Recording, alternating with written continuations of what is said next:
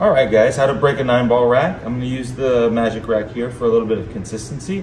But no, if you don't have access to one, just make sure that all your balls are touching and frozen together and that it's straight. Okay, this break should work if all those things are in line. Okay, we're gonna line up the cue ball about a ball to a ball and a half off the rail.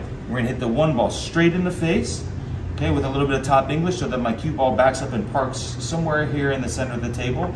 And we're watching that wing ball shoot into the side, into that corner pocket. Okay? There you go, looks something like this. Good? Top English.